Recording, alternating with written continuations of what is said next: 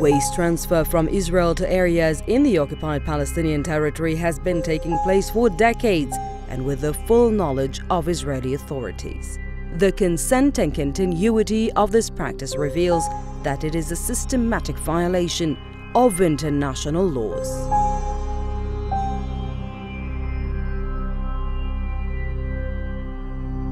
Afaq magazine also revealed that Israel closed many solid waste dumping sites and solid waste treatment plants in Israel itself and transported them to the West Bank because of the toxic substances they contain and the dangerous emissions. Israel has been quietly damaging natural resources of the West Bank, if not through overexploitation, then by its hazardous waste treatment facilities that have an irrevocable impact on humans and nature. Israeli rights group B'Tselem revealed in 2017 that Israel produces around 350,000 metric tons of hazardous waste annually.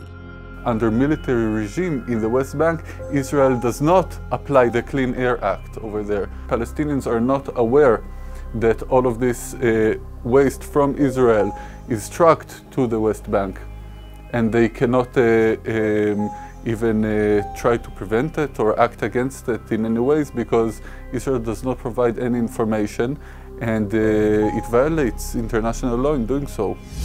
Israel established at least 15 waste treatment facilities that are currently in operation in the West Bank, 6 of which process hazardous waste. These facilities are mostly in close proximity to Palestinian villages and cities. Over the years, these facilities have been closely associated with environmental pollution and implication on public health, towards which Israel turns a blind eye, especially after it shut down many waste treatment facilities inside Israel between 2008 and 2015 in enactment of its local clean air law.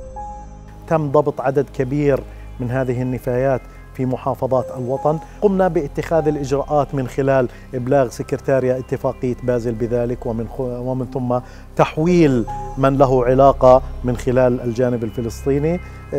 يعني هنالك بعض المواطنين من خلال جشع أو جهل يقومون بأخذ هذه المادة مقابل مبالغ زهيدة. Mahan Center has revealed through its environment-focused investigative periodical Afaq that over half of Israeli electronic waste is dumped in vast areas of the occupied West Bank, including rich, fertile areas like the Jordan Valley, Selfit, and Hebron. The southern Hebron town of Idna is a clear example of this unlawful practice. The waste includes computers, refrigerators, air conditioners, gas mask filters and televisions, among many other items. The waste can be managed safely and properly under governmental regulations, but none are applied. To the contrary, some Palestinians, driven by poverty, process this waste by burning it to extract metals and sell it back to the Israeli market, risking their own health in the process. A recent study by the Palestinian environmental NGOs network PENGON shows that radioactive nodes in several environmental samples in the South Hebron area were above universally approved averages. السيزيوم هو عنصر ينتج عن الصناعات، المفروض تكون نسبته في البيئة صفر، يعني ما يكون موجود في البيئة، لكن احنا للأسف وجدنا منه تركيزات عالية خاصة في منطقة جنوب الخليل الظهرية يطا.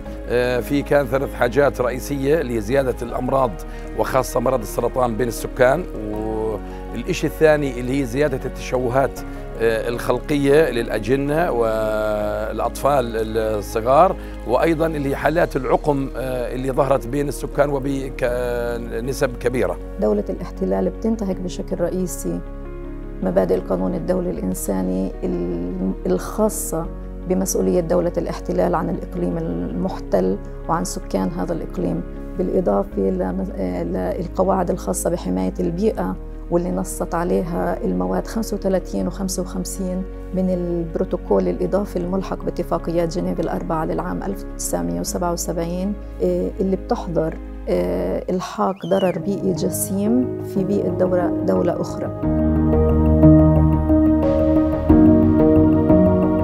One barrel of hazardous waste, the dumping and treatment cost around $2,000. But here in the West Bank, it's almost $0. الاحتلال الإسرائيلي كاحتلال هو أكبر ملوث للبيئة الفلسطينية، وهو احتلال لمقدراتنا وثرواتنا ومصادرنا الطبيعية. يمكن مقاضاة إسرائيل في المحاكم الدولية، وبتشكل انتهاك خطير حسب المادة الثامنة من اتفاقيات روما للنظام الأساسي للمحكمة الجنائية الدولية. All human rights violations, including this particular example of waste treatment, will end when the occupation comes to an end.